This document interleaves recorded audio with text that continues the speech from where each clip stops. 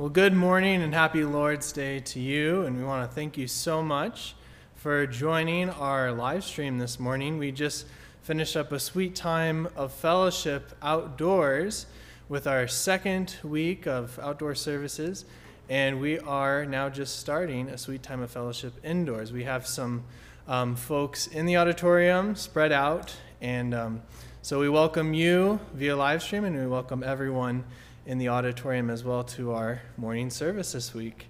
And if you are visiting with us via live stream and you'd like to get a hold of us, you can do so via email at church@betheden.org, and you can just shoot an email over via that revenue, and we'll try to get back to you, and we'll try to get to know you, and we'd love to meet you in person as things are opening up throughout the next couple of months. Last week, we sang hymns about Christ's sacrificial atonement on the cross. And this week, we'll begin with a hymn that focuses on the love of God that started that work on the cross. And we'll sing about how deep the Father's love for us, we who are rebels, we who are sinners, we who caused the death of his Son, but he graciously gives us his love and salvation in Christ. Let's sing together how deep the Father's love for us. How deep the Father's love for us, how vast beyond all measure, that he should give his only Son to make a wretch his treasure. How great the pain of searing loss, the Father turns his face away, as wounds which mar the chosen one bring many sons to glory. Behold the man upon a cross, my sin upon his shoulders. Ashamed I hear my mocking voice call out among the scoffers. It was my sin that held him there until it was accomplished. His dying breath has brought me life. I know that it is finished. I will not boast in anything, no gifts, no power, no wisdom, but I will boast in Jesus Christ, his death and resurrection. Why should I gain from his reward? I cannot give an answer, but this I know with all my heart, his wounds have paid my ransom. We'll continue in that strain of thought with the question, died he for me, the one who caused his pain? And our only response is, amazing love, how can it be that thou, my God, should die for me? And we'll sing all four verses of that familiar hymn, And Can It Be?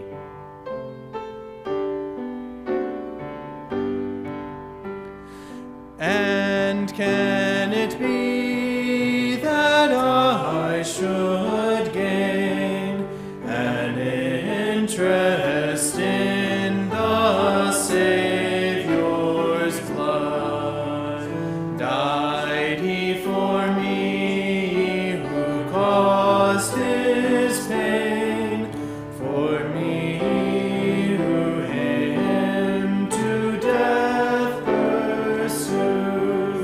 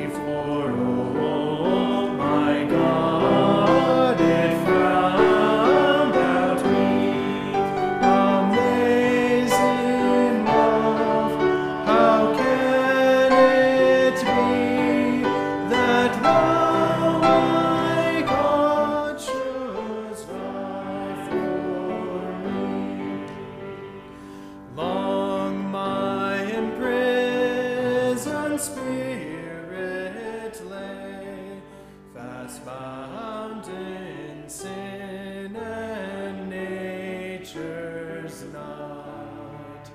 Thine eye diffused a quickening ray.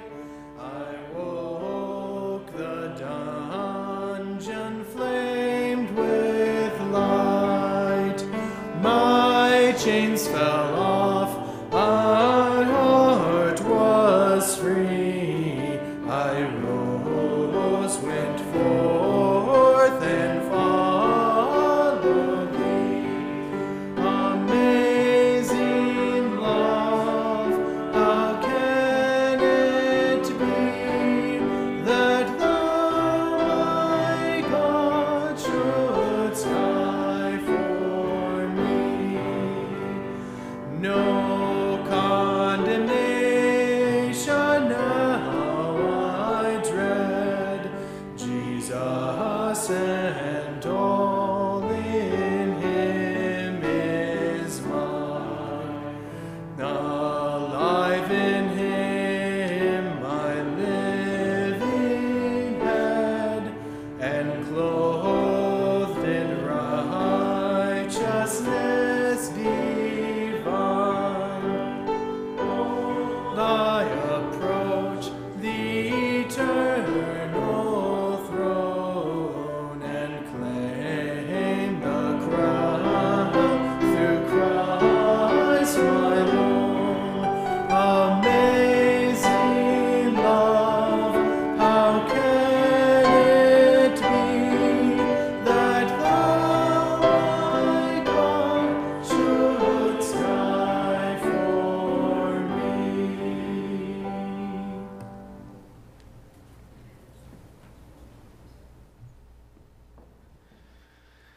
Well, good morning, everybody. It's good to see you. Hey, that feels really good. After 3 months of not hearing much of anything in the auditorium, except for those of us that are participating, teasing one another when we weren't on screen, it is so good to hear a hearty good morning. So it's good to see you. It's good to see those of you that are watching today via our live stream. I want to let everybody know that we are planning on continuing with this same kind of 3-service format for the remainder of June. So today's the 14th. On the 21st, next Sunday, and the 28th, we will plan on a 9 o'clock outdoor service and a 10:30 in the auditorium service where we can have up to 50 people, and then we will live stream that service.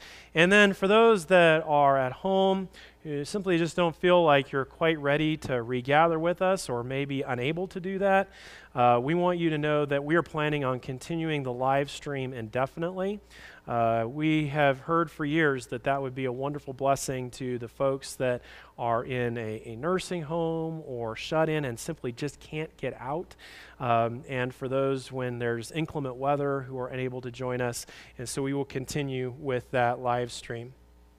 It is a new month with our First Things First theme for the calendar year. Back in February, we introduced a theme for our church family, and that theme is First Things First, with the goal of trying to put our best effort into what's most important and to be best at what's most important. And so we have 5 emphases throughout the year, and this month and next month, our emphasis is partnering even better. And by that, we are referring to partnering with our missionary partners. The church family support over 40 missionaries. And so during the month of June and July, we are encouraging our church family to read a book entitled Missions by Andy Johnson. And that was a book that Pastor Don has recommended to us, and I know will be a help and encouragement to you. It kind of pulls together so many of the components of our church's philosophy of missions.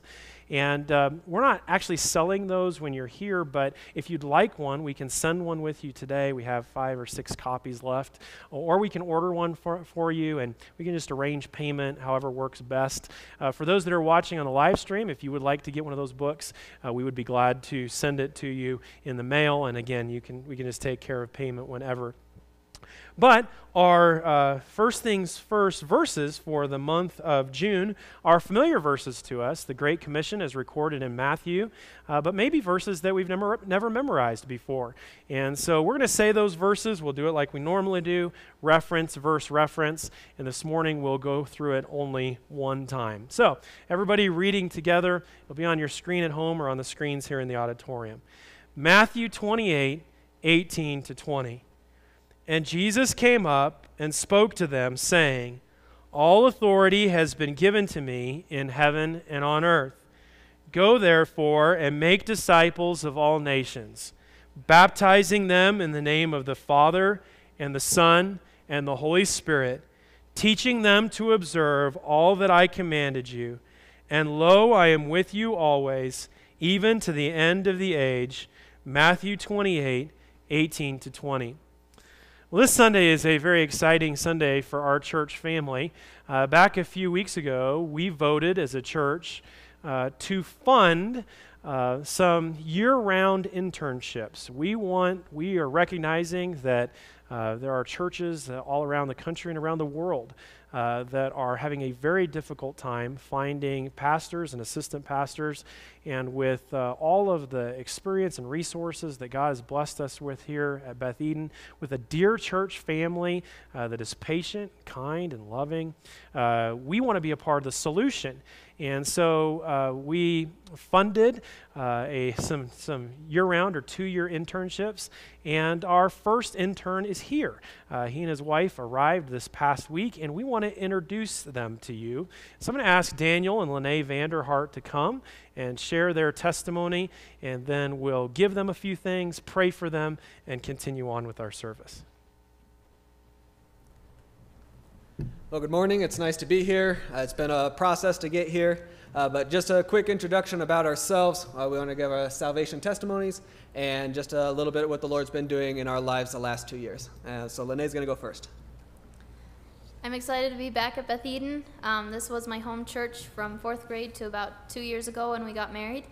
My salvation testimony starts when I was about 4 or 5.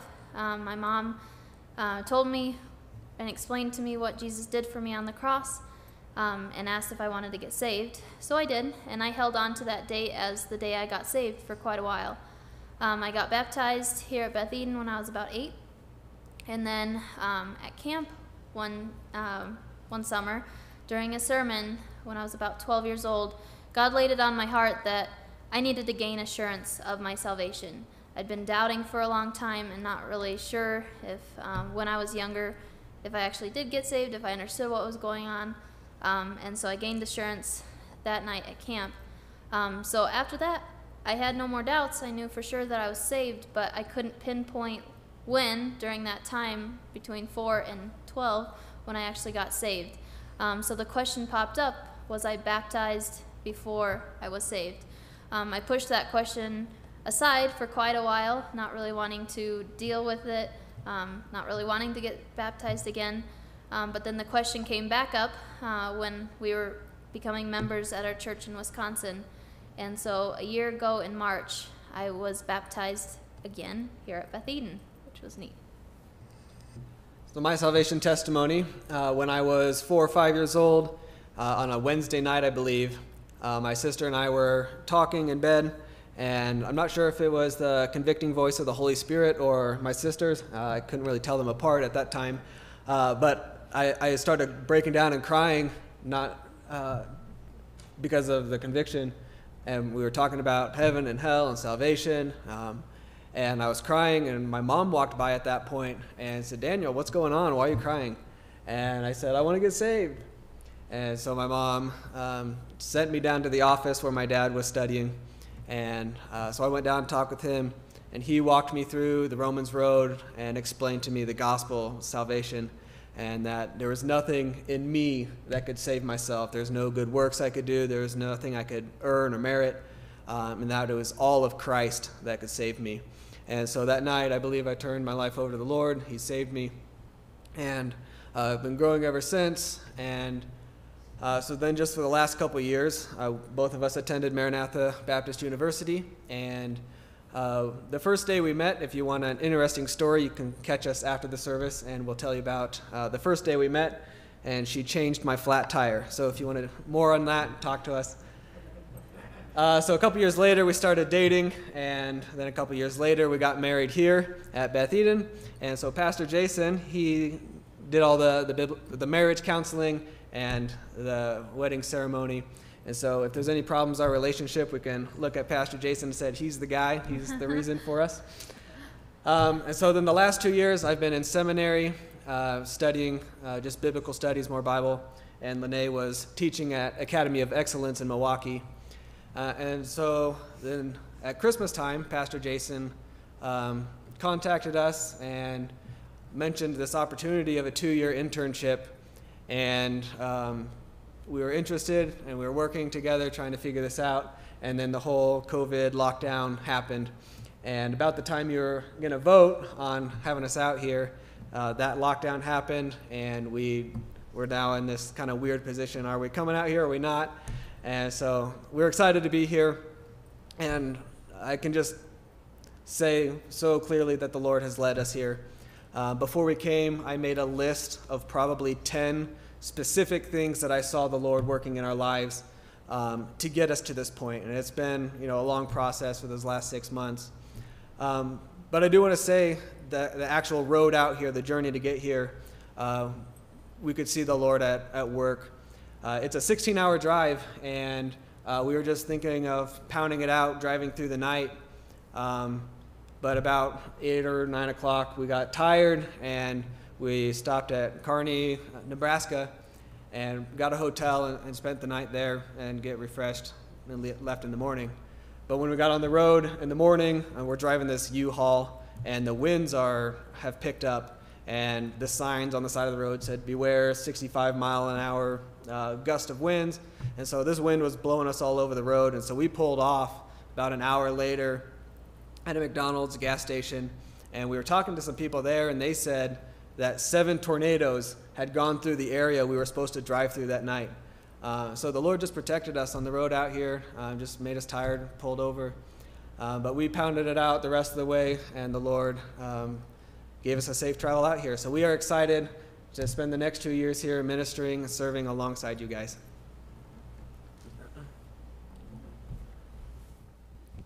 As I said before, we are so glad to have Dan and Lene here. For those that are watching the live stream, there was a subtle joke in what Lene said or Daniel said about how they met with Lene fixing Daniel's tire. Most of our church family knows that Lene's father is a fantastic auto mechanic, and I don't know that Jim was ever more proud than when he discovered that his daughter met her future husband by changing his tires. So we want to present them with a few things, and normally you give a gift to someone and then you ask them to open it, but I'm going to open the gift and then give it to you. So, Lene, maybe you can hold these for us. We, as we mentioned, are in the midst of a first things first emphasis, and so this year we're reading 5 books together, and you'll have to get caught up a little bit because we've already read 2 of these books, and then we're starting a new set of books, and so those are for you guys. And then we want you to be able to get to know our church family and quickly, and so we'll give you each a copy of our church directory, and we challenge our church family to pray through the church directory, maybe a few people a day or even a column a day, and that's the best way to get to know each other and even to fulfill our covenant responsibilities to one another. And then finally, I did your premarital counseling. I did counsel you to prioritize time together, and you're about to get really busy.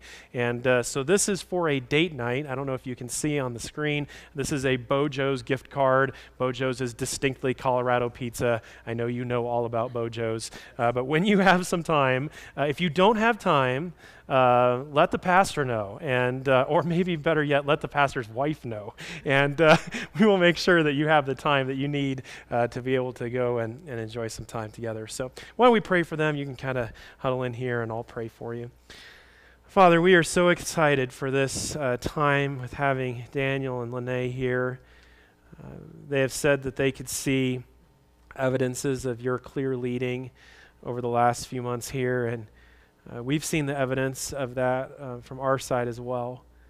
We know that you have promised in Ephesians 4 to provide leaders for your church, but that the way that you do that is through raising them up through the church. And we are aware of the needs of churches in the Denver area, Colorado, United States, and around the world. And we want to be a part, Father, of seeing leaders raised up. And we're thankful for that good work, saving work, calling work that you've already done in Daniel and Lene. Lord, I pray that their time here would be sweet. I pray that we as a church family would appreciate the weight of privilege and responsibility, that we'd steward that faithfully, that we'd come alongside them and pray for them and encourage them and give them opportunities. And I pray that their ministry to us would be full and rich and joyful, and that we'd all be able to look back a couple years from now and rejoice in what you have done during this time. Thank you again for allowing them to get here safely. We pray these things in Jesus' name. Amen. Amen. Thank you, you guys. You can take that and have a seat. We have been, during this coronavirus quarantine time, we've been doing fellowship time in a little bit different way. And that is, we've encouraged everybody to text and call one another while we play a few minutes of music on our live stream. And so we are going to, we heard back even from some of the live stream folks, please don't discontinue that. And so we're going to do that now. Grab your phone, grab your church directory, and you can call or text someone during this time.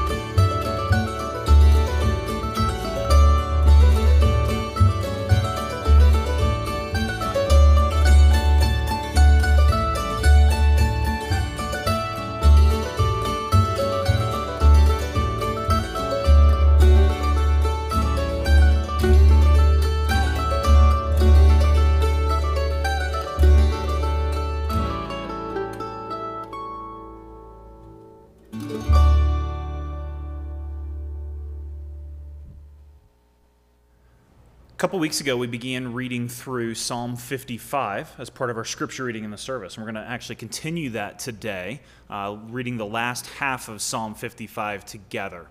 I don't know if you'll remember this, but a couple weeks ago we talked about the circumstances surrounding Psalm 55. We don't know what the specific circumstances are, but we do know that it's a psalm of betrayal. David, the author of the psalm, has felt some sort of betrayal by someone who is close to him. And that's an experience we've all had. And as we read the beginning of the psalm, we got to sense how David was feeling about that betrayal. Now, as we read the last half of the psalm, we'll be seeing what David is going to do with that betrayal. As I mentioned the last time we read through this, it's interesting to me that we don't know the specific story in David's life that prompted this psalm. And I think that's a grace of God, because we get to read our betrayals into David's betrayal. His response, what he does with it, is something we can do with it, whether or not our actual experience is the same as David's, because we don't know what David's experience was. We just know he was betrayed. And so when you and I feel betrayed, this is a psalm we can run to, and we can read how David handled it. And so as we read the last half of the psalm, beginning in verse 16 down through the rest of the end of the psalm, we'll be seeing David turning to God and what he is trusting in the midst of his betrayal. In your bulletin, you'll have those words. They'll also be on the screen if you want to read with me. I'll ask you to read where it says congregation.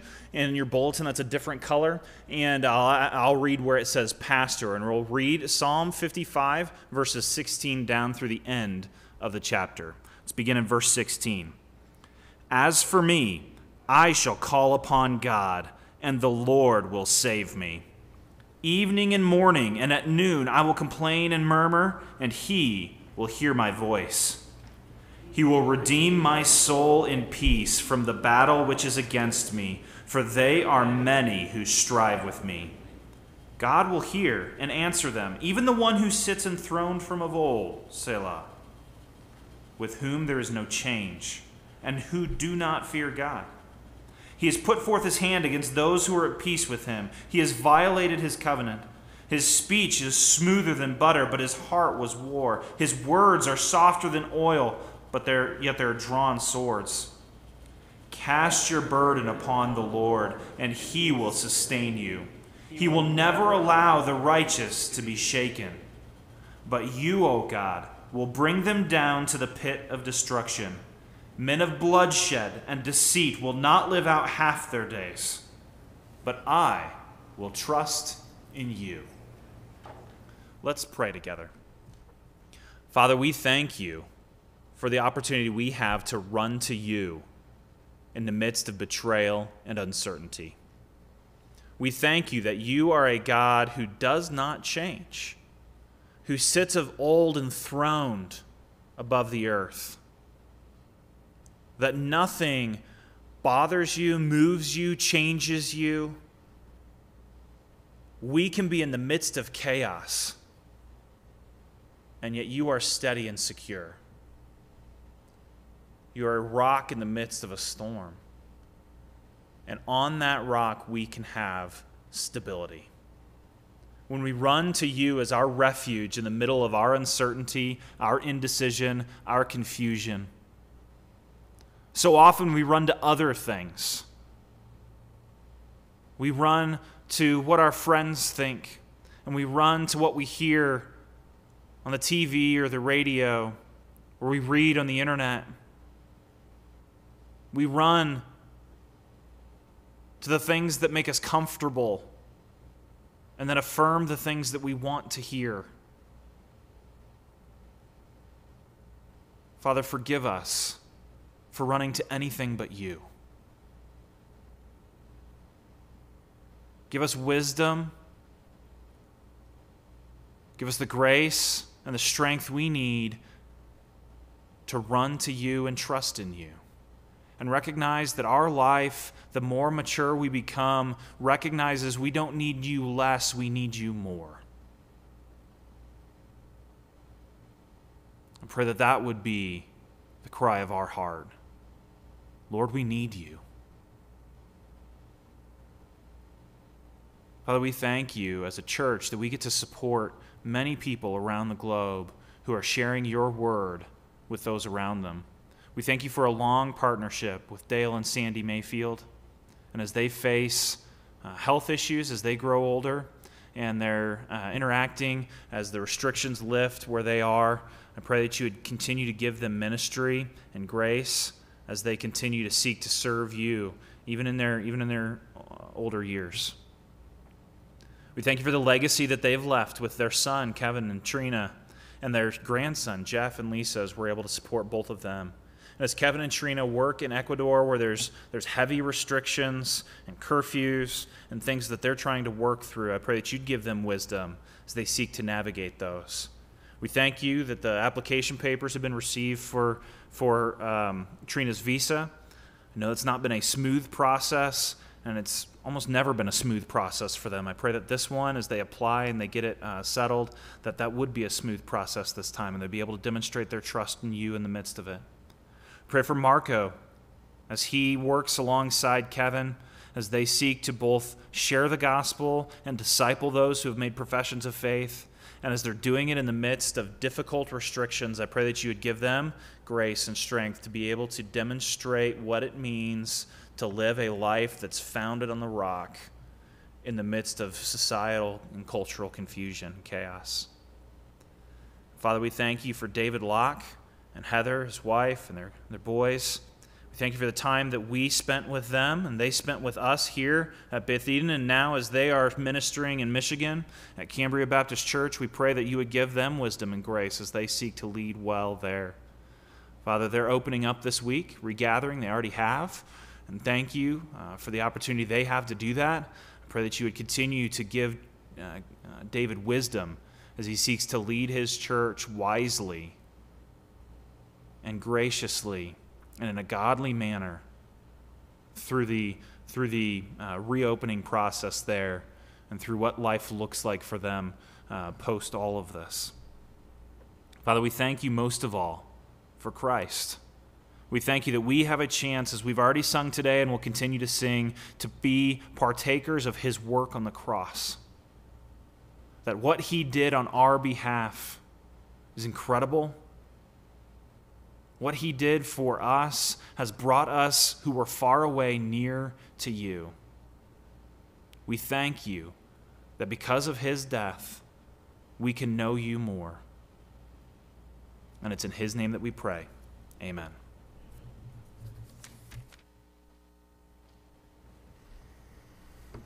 Well, as we just read together in Scripture and as Randy just prayed, our God does not change, and he remains faithful, and his mercies are new every morning. So we'll sing that familiar hymn, Great is Thy Faithfulness.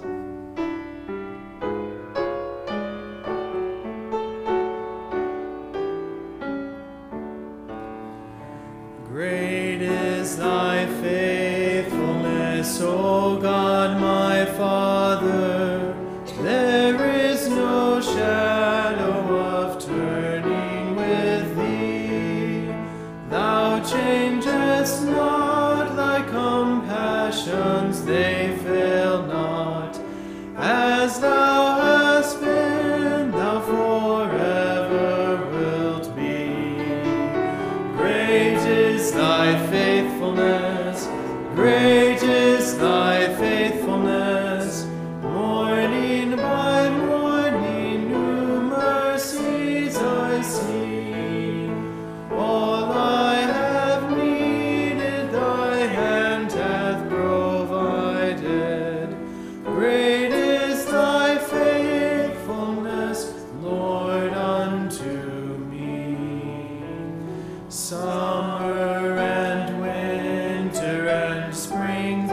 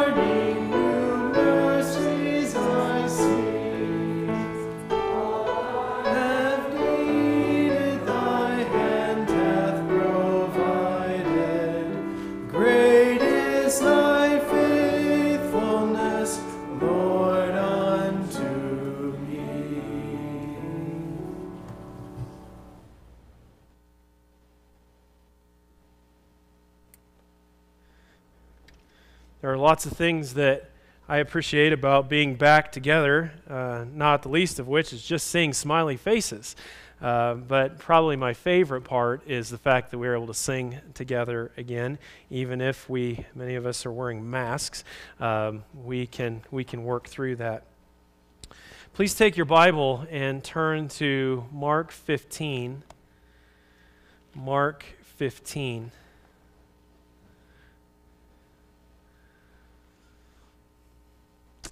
For the past 9 weeks, and I say 9 weeks because we've had a few breaks along the way, we have been journeying with our Lord as He is headed down the long, dark road to the cross. And today, our journey comes to a very sobering end. When we conclude our service today and we say amen, Jesus will be on the cross. Following Jesus and the disciples' observance of Passover and the institution of the Lord's Supper, Jesus prayed in the Garden of Gethsemane where he sweat drops of blood in agony. While he was in the garden, Jesus was betrayed by Judas with a kiss, and then he was arrested. Jesus had prophesied that the disciples would scatter, and they did just like he said they would. Overnight, from Thursday into Friday morning, Jesus endured 2 3-part sham trials. Last week we referred to them as kangaroo courts. There was a religious trial by the Jewish leaders, and that was followed by a civil trial before Pilate, and then Herod, and then Pilate again. The Jewish leaders could convict Jesus of crimes, and they did that, although he had not actually committed the crimes that they convicted him of. But by law, they were not able to do what they wanted to do with him. Rome had to do that. They wanted him put to death. Pilate and Herod both found no fault in Jesus, but they didn't have the guts to stand against the will of the Jewish leaders and the crowd. In fact, quite the opposite. They viewed that as an opportunity to appease the Jewish people. So Pilate, although he had been warned by his wife, who had had a dream, he had been warned, don't have anything to do with this, right, with the conviction of this righteous man. He literally washed his hands in front of the assembled crowd as a symbol that was intended to distance himself from the death of an innocent man. Instead of releasing Jesus, a righteous man, at the wishes of the people, Pilate released Barabbas.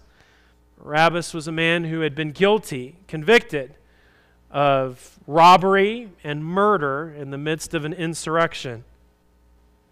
When we left off last week, Jesus had been scourged, been stripped of his clothes, likely required to lean over a low pillar, had taken a short-handled whip that had leather straps attached to it, sharp objects embedded in the leather straps. And they had lashed him with the intent to lacerate and rip his skin.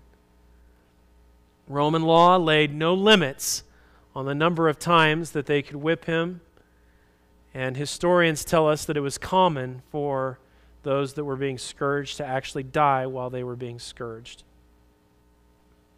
According to the Gospel of John, what happens in our passage today is connected in that very same time frame as Jesus' scourging. Our passage describes the final hours of Jesus before his death, and it is a vivid illustration of what David described in Psalm 22, verses 16 to 18. For dogs have surrounded me. A band of evildoers has encompassed me. They pierced my hands and feet. I can count all my bones. They look. They stare at me. They divide my garments among them.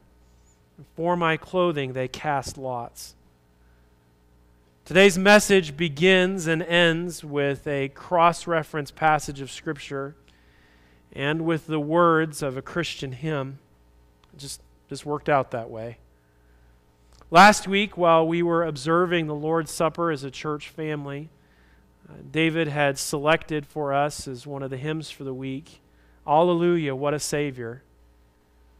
In that hymn we sing these words, bearing shame and scoffing rude, in my place condemned he stood.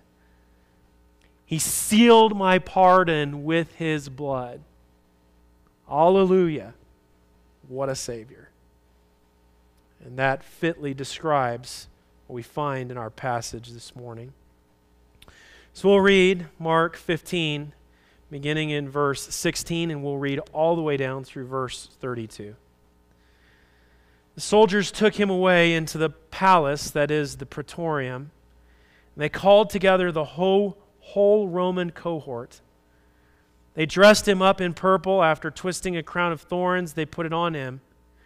And they began to acclaim him, "Hail, King of the Jews!"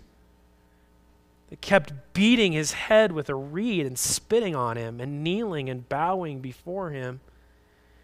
After they had mocked him, they took the purple robe off of him and put his own garments on him, and they led him out to crucify him. They pressed into service a passerby coming from the country, Simon of Cyrene, the father of Alexander and Rufus, to bear his cross. Then they brought him to the place Golgotha, which is translated place of a skull. They tried to give him wine mixed with myrrh, but he did not take it. And they crucified him and divided his garments among themselves, casting lots for them to decide what each man should take. It was the third hour when they crucified him. The inscription of the charge against him read, "The King of the Jews." They crucified two robbers with him, one on his right and one on his left. And the scripture was fulfilled, which says he was numbered with transgressors. Those passing by were hurling abuse at him, wagging their heads and saying, "Ha! You who are to destroy the temple and rebuild it in 3 days, save yourself. Come down from the cross." In the same way, the chief priests also, along with the scribes, were mocking him among themselves and saying, "He saved others. He cannot save himself. Let this Christ, the King of Israel, now come down from the cross so that we may see and believe." Those who were crucified with him were also insulting him.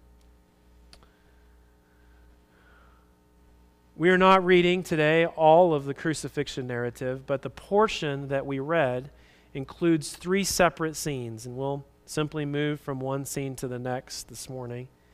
The first scene is Jesus in custody at the praetorium. What was the praetorium? Well, it says in our passage that they took him into the palace, that is the praetorium, the palace or the hall. And this was the courtyard of the praetorium. The praetorium was either the governor's residence or at a place called Fort Antonia, which was a military outpost in Jerusalem. Like I mentioned last week, this was also the headquarters of the local Roman military. It says that they gathered the entire cohort. That is the collection of soldiers, Roman soldiers. We became familiar with them a few weeks ago in Jesus' arrest, but here the entire group is gathered, which would have been approximately 600 soldiers. So not only those that were there doing their work, holding Jesus in custody, but they sent word out. Remember, there were no cell phones. They sent word out, everybody gather. Everybody gather at the praetorium. Why are they gathering? They're gathering for a party, a planned party. And the feature of the party is the mockery of Jesus. I don't know exactly what that looked like, but I can imagine what it looked like. They were familiar with Jewish insurrections. They were familiar with putting them down. And they were familiar with the absurdity of so many of the leaders of those insurrections that thought that they would lift themselves up against Caesar. But this one, this insurrectionist, called himself the King of the Jews. Was called the King of the Jews. But he didn't look anything like a king. So I can imagine that word went out amongst the cohort. He says he's the King of the Jews. Maybe some mocked sarcastically. He doesn't look like much of a king. Remember, by this time, Jesus has been spit upon, beaten, mocked. He's been beaten to the point where he's bruised, he's bloody, he's been scourged. He doesn't look anything like the King of the Jews. Why don't we make him look like a king? Maybe somebody said, so what do you put on a king? Maybe another one hollered, purple. You put on him purple. Maybe one of the soldiers had brought that day a cloak that maybe his wife had suggested that he wear because it had been chilly the night before. He says, here, take this. We'll put it on him. There, we have a king. And somebody else may have said, well, that's not all that a king wears. A king, a proper king, should have a crown. Somebody looked over and there was a bush that had long thorns on it, and they crafted it together into a crown of thorns. We don't know exactly what the plant was, but for years and years and years here at our church property, our Sunday school teachers have simply gone out to the front of our property, and we have a tree that has thorns on it, and they've simply cut out branches, and some of them have shaped those branches into the shape of a crown. They drove it into his head, and the pain was great, but it was more than that. The purpose was to make a mockery of Jesus. And then maybe another soldier said, well, he's wearing purple and he's wearing a crown, which is fit for a king, but every king has a scepter, a symbol of his authority. So they handed him a reed. You can imagine that they all kind of stepped back and said, and there we have it, a king. Maybe they did it like a toast, a king to the king. Scripture says that they said, Hail, King of the Jews, which is a variation of the customary and reverent address to Caesar. Ave, Caesar, Victor, Imperator, commander. But not only did they mock him, the scripture says they abused him. They snatched the reed which had been given him in mockery as a king's scepter, and they beat him over the head with the reed. They spit on him. The King of Kings has now been spit on repeatedly. Different groups over long hours. They kneeled before him and bowed before him in complete mockery. And with the final words of verse 20, we signal the end of the preliminaries before Jesus' crucifixion. The betrayal is done. The arrest is done. The quote-unquote trials are over. He has been held in custody. The time has come to take him to the cross. So the second scene is only one verse long in Mark, and that is the journey to the cross. Jesus carrying the cross to Golgotha. This was a normal thing. Condemned prisoners were often called on to carry the cross beam of their cross to their execution site. You can imagine that after this method of death had been created, invented, after a few times of soldiers carrying the cross beam, one of the soldiers may have said, "Why are we doing this? He's the criminal. He should carry it." So by this time that had become tradition. Not only did they have the criminal carry his crossbeam, but they intentionally brought him through the streets of Jerusalem. Why is that? Why is that? I think it was a kind of intimidation. intimidation. When I was an undergraduate student in college, I was taking a class called Pulpit Speech. And the first semester of the class, we had a very patient professor. In our class, they would teach us a kind of sermon, and then 3 times each semester, everybody in the class would preach that kind of sermon. And the first semester, my professor was really affirming. He'd sit in the back of the room and nod his head. So even if you weren't doing very well, oh, it's wonderful. He was really encouraging. Second semester, the professor was not quite so affirming. And after our first unit, we were all going to preach through that kind of sermon. And the guy that went ahead of me preached, and boy, the sermons were only, if I remember, 8 to 15 minutes long. They weren't that long. And you say, wow, I wish that we would continue in that pattern. But this guy in front of me preached, and boy, he preached quite passionately. And he sat down after he was finished. It was time for the pulpit speech teacher to provide an evaluation, and this teacher said, well, you gestured in all the right places, and you raised your voice in all the right times, and you lowered your voice at all the right times, and you maintained good eye contact. And you could see as this guy is just really taking this all in, being encouraged. But then the teacher paused and he said, but you missed the entire point of the passage. I remember watching and thinking, I never want to be in that position. I never want to be in the position where somebody says, you had all the right motions in all the right places, but you completely missed the point of the passage. In a strange kind of way, that's exactly what's happening here. As children and teenagers would watch as criminals would carry their crossbeam through the streets of Jerusalem, every one of them would think, I never want to be in that position. It was kind of a simple fulfillment of what Proverbs says, smite a scorner, and the simple will beware. But the scripture says in verse 21, it doesn't say much about Jesus carrying the crossbeam, but rather it says that it was handed off, that he needed assistance. I don't ever hide the fact that I begin my sermon preparation by reading study Bibles. And there's a very simple note in the MacArthur Study Bible that says this: exhausted from a sleepless night and severely wounded and weakened by scourging, Jesus was unable to continue. The Roman guards conscripted Simon, apparently at random, to carry Jesus' crossbeam the rest of the way.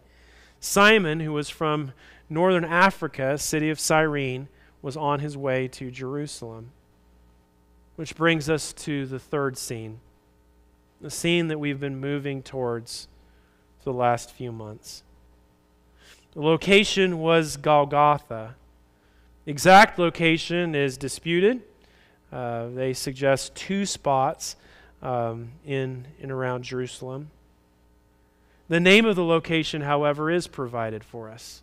Golgotha, a place of a skull or a skull. The name was almost definitely a reference to the shape of the hill, a rounded, bare cliff.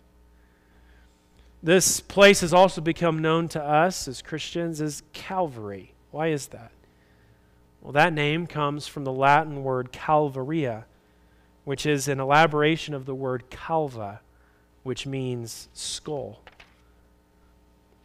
What took place there? What took place there? According to Mark, they offered him wine mixed with myrrh. This is a tradition that had grown up and was often practiced by Jewish people, and possibly in fulfillment with what we find in Proverbs 31, verses 6 and 7. Give strong drink to him who is perishing, and wine to those in bitter distress. Let them drink and forget their poverty, and remember their misery no more. The wine and the myrrh mix was a kind of anesthetic cocktail. It was designed to ease the edges of the pain, take a little bit of the edge off. It says in only 4 words in the New American Standard, beginning of verse 24, 3 words in the original language, and they crucified him. What did that look like? Well, I'd like to read from one commentator, William Lane is his name. And I'm going to read and paraphrase some. If it sounds really good and clean, it's probably I'm reading. If it's not quite as clear, I may be paraphrasing. He said this: "Normally the delinquent was stripped, and after having been scourged, his outstretched arms were nailed or tied with cords to the crossbeam, which he himself had been forced to carry to the place of execution. The crosspiece was then lifted up with the body on it and fastened to an upright stake already sunk into the earth, to which the feet were now nailed. The cross was thus formed by the upright and traverse beam. A block of wood fixed about midway up the post supported the body. While the use of nails to fasten a body to the cross is not widely attested, in June of 1968, a team of Israeli scholars discovered in northeastern Jerusalem a Jewish tomb which produced the first authenticated evidence of a crucifixion in antiquity. Among the remains in an ossuary were those of an individual whose lower calf bones had been broken and whose heel bones had been nailed fixed with a single iron nail. Detailed study of the find showed that the feet of the victim had been nailed together between a cross of olive wood and another kind of wood with a 17 to 18 centimeter iron nail, which when it had been driven through hit a knot in the wood and bent in the process." The archaeologists said this: "The feet were joined almost parallel, both transfixed by the same nails at the heels, with the legs adjacent. The knees were doubled, the right of one overlapping the left. The trunk was contorted. The upper limbs were stretched out, each stabbed by a nail in the forearm. The height of the cross varied. Most crosses were only slightly taller than the one who was being crucified on the cross. But in some cases where they wanted to make a point of the criminal who was being crucified, they would raise the cross up. Jesus' cross was raised. We know that because they had to use a reed to, the soldiers used a reed to offer him what they offer him in the next passage, and that the mockery included calling him down off of the cross. He concludes by saying this: "Crucifixion was essentially death by exhaustion. The time required for death naturally depended on the physical condition of the victim as well as the manner by which the body was affixed to the cross. When nails were used, physical torment was heightened. But ordinarily it was less protracted because death was hastened by the loss of blood. When men were tied to the cross, they sometimes remained alive for days. Yet the weight of the body hanging on the cross frequently caused such a state of exhaustion that the death occurred in a matter of several hours." And so, as Mark says, "and they crucified him." As Jesus was going to the cross, he carried a plaque that was normal. The plaque, again, kind of with that idea of intimidation, wanting to make a point to those that would see as the one who was being crucified was being led through Jerusalem. The plaque made a point of saying what that person was convicted for or convicted of. Jesus' plaque said, "King of the Jews." The wording was intended to be a kind of preemptive strike against the Jews. You think that you can raise somebody up that would stand against Caesar? Well, here's your king. It was intended as mockery of Jesus as well. But the wording is significant to us as Christians.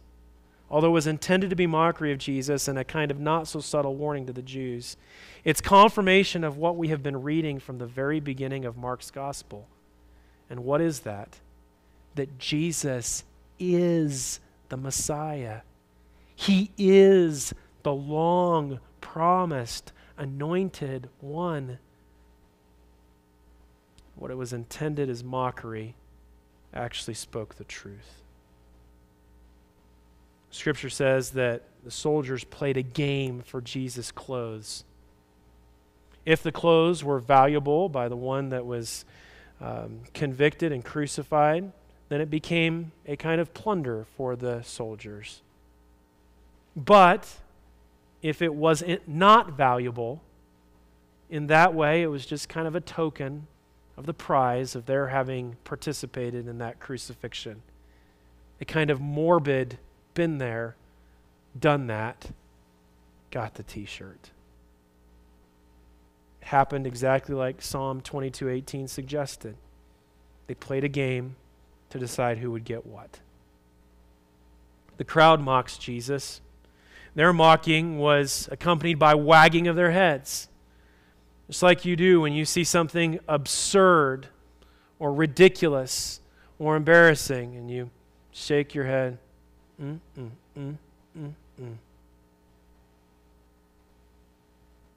They shouted, "Ha! You are who destroy the temple, rebuild in 3 days." You can imagine that the Jewish leaders had spread that word. This is what he said, this is what he said, and now they're mocking him because he's bruised and beaten and has been scourged and is barely recognizable. You're going to tear down the temple and rebuild it in 3 days? Of course, he was referring to his own body. Come down from the cross, they say. Jewish leaders continued with their mockery.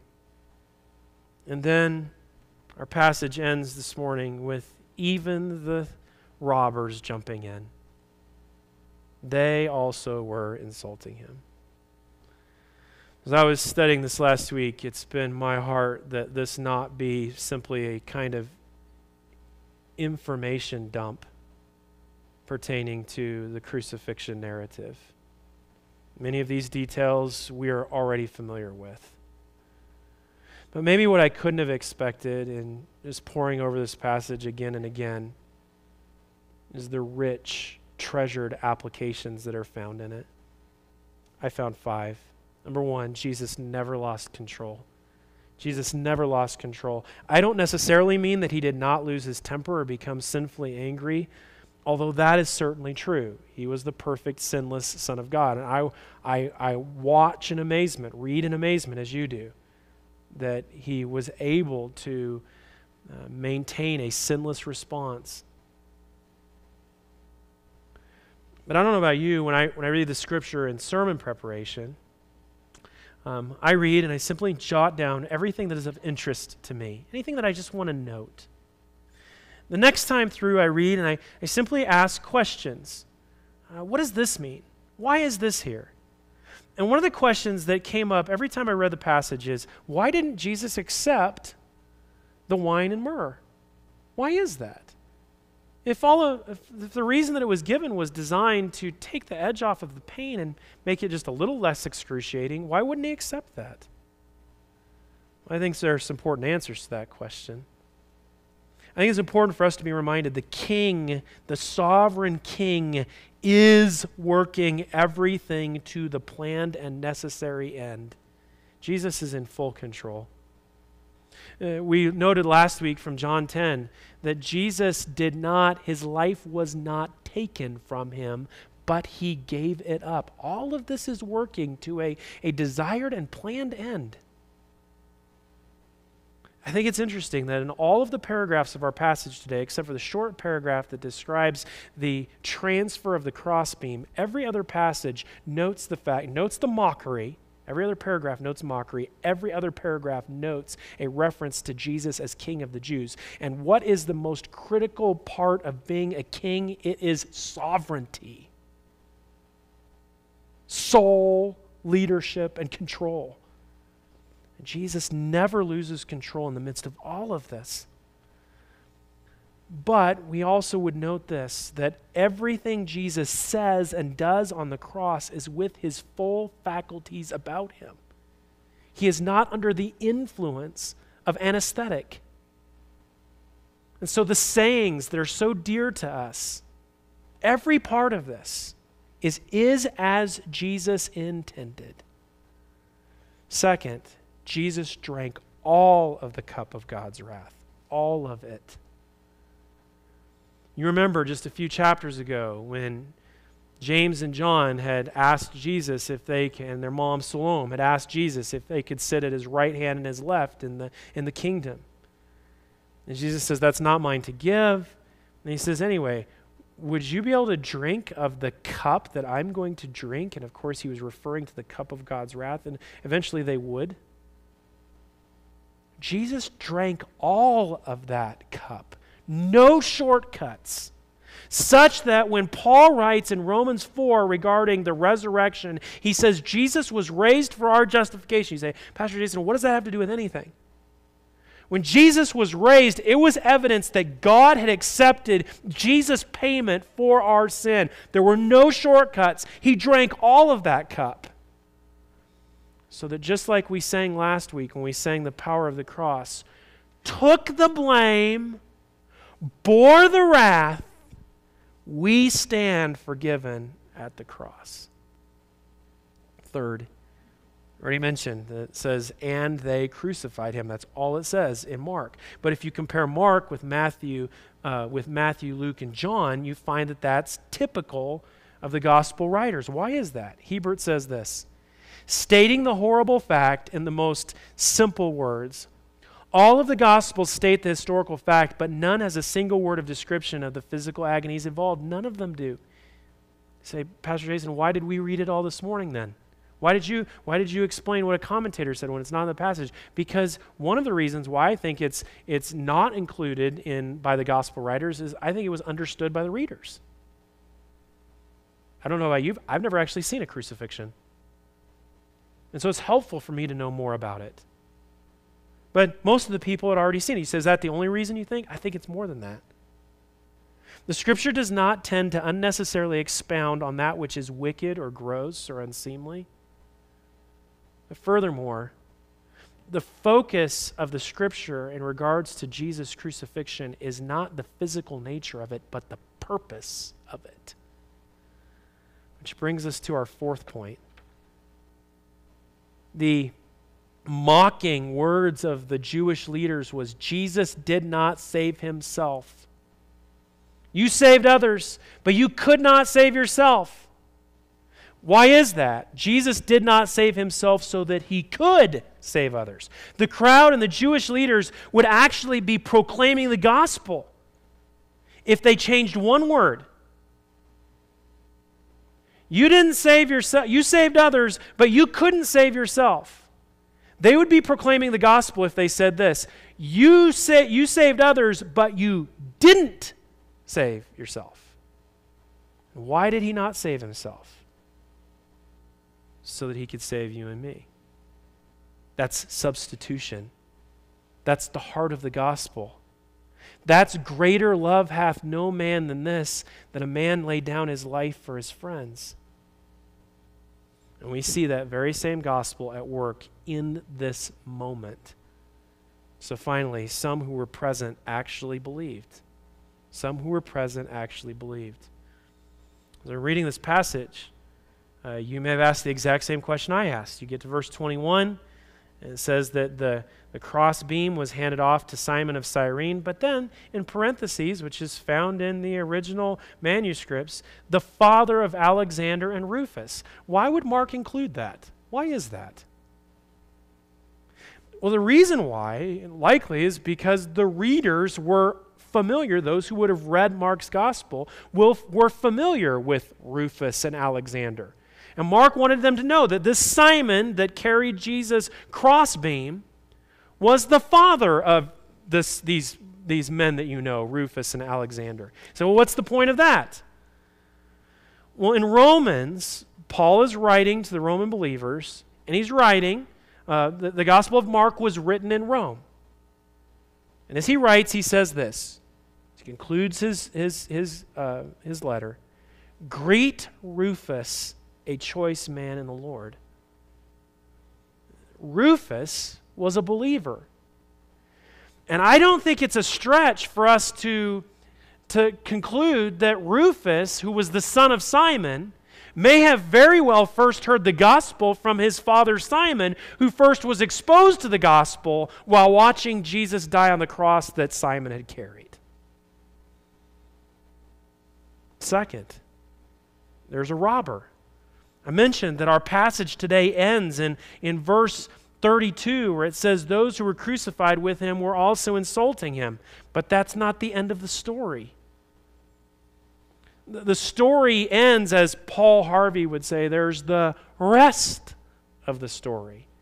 And that's not included in Mark's gospel, but it is included in Luke's gospel, so I'll just read it. One of the criminals who were hanged there was hurling abuse at him, saying, "Are you not the Christ? Save yourself and us." But the other one, and this is presumably later after he had already been insulting Jesus, rebuked him, who's that? The other criminal, and said, "Do you not even fear God?" Whoa. Something's going on in this man's heart. Since you are under the same sentence of condemnation, and we indeed are suffering justly, for we are receiving what we deserve for our deeds, but this man has done nothing wrong.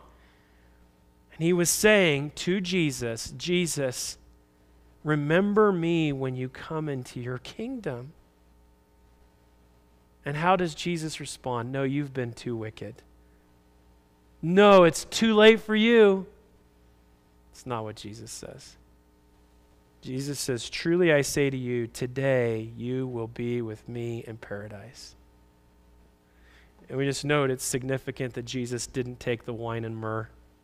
This was not being said under some kind of misunderstanding because of an anesthetic fog. He was speaking to this man the truth. This man had become a believer.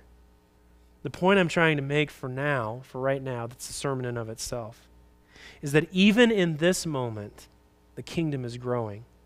And there's actually another one that's recorded in Scripture, but I don't want to take that away from next week's passage. In the darkest hour ever, when it looked like all hope was lost, when Jesus' disciples had scattered, God was still building his kingdom.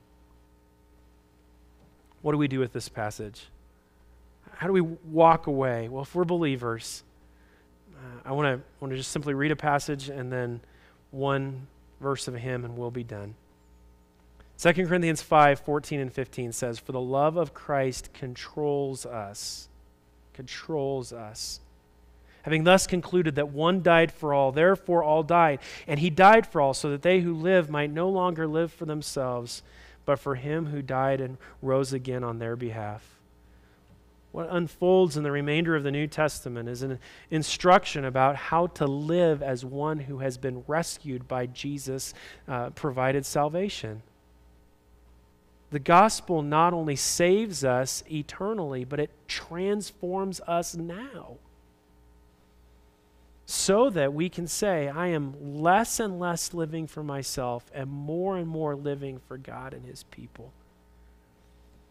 Or as the words of When I Survey the Wondrous Cross says, "Were the whole realm of nature mine, that were a present far too small.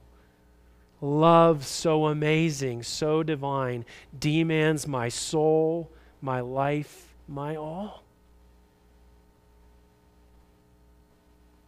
Let's pray that we will not only be cross-centered, gospel-centered, Christ-centered people on Sunday morning, but on Monday afternoon and on Wednesday evening, and before we go to bed on Friday, and at work every day, in all of our conversations.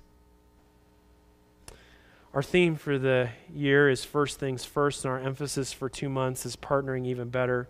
One of the things that has been emphasized again and again and again by Pastor Don Hall, who had served as our missions pastor, and by our missions committee and our other pastors, is, and even by our missionaries as they come back and visit with us, is the reminder that it is not enough to partner with our missionaries to fulfill the Great Commission in other places, but it's our responsibility to fulfill the Great Commission here. So as we conclude our service, we're going to sing 2 verses of Facing a Task Unfinished. And we're going to sing verses of that kind of song for the remainder, to conclude our service for the remainder of June and July, as just a simple reminder that we are to take this gospel, and as Paul said in Romans 1:16, "For I am not ashamed of the gospel of Christ, for it is the power of God to salvation." And so we want to not only understand this gospel and embrace it, but to share it with those that God puts in our way. Let's pray. Father, we thank you for your word to us today. how we needed to be reminded of the price that was paid for our rescue from our sin and the punishment for our sin. Lord, we need to be reminded that you are still building your kingdom, that there are others who are hearing and believing this gospel, and it's our joyful privilege to be a part of sharing the gospel. And we needed to be reminded that this salvation is not just a future salvation where we'll be rescued from eternal punishment, but it's a transforming gospel that changes our life now as the power of sin is broken over us and as we progressively become more like Christ. I pray that the power of the gospel would be seen in each one of us each day. We pray these things in Jesus' name, and all of God's people together said, amen.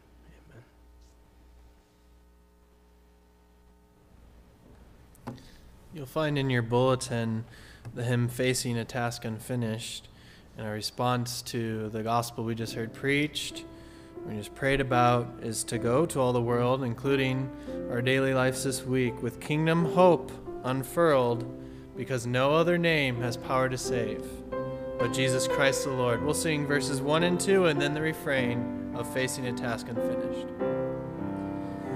Facing a task unfinished that drives us to our knees, a need that undiminished rebukes our sorrowful ease. We who rejoice to know thee renew before thy throne, a solemn pledge we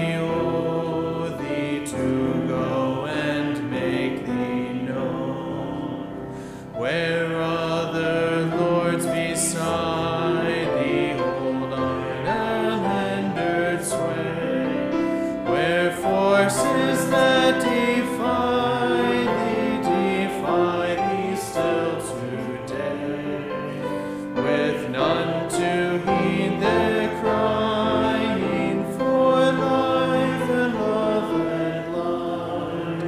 Unnumbered souls are dying and pass into the night. We go to all the world with kingdom hope unfurled. No other name has power to save but Jesus Christ the Lord.